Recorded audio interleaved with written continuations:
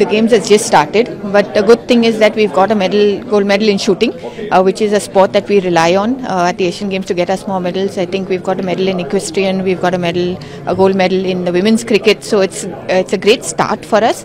Last games we had got a total of 70 medals. We try to obviously get better than that at this games, and we were ranked 8th position last time around.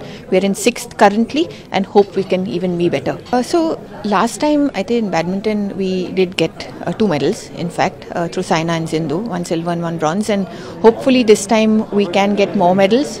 We're looking at the men's doubles, we're looking at men's singles as well, and of course Sindhu is playing the women's singles, so hopefully we can get medals through these.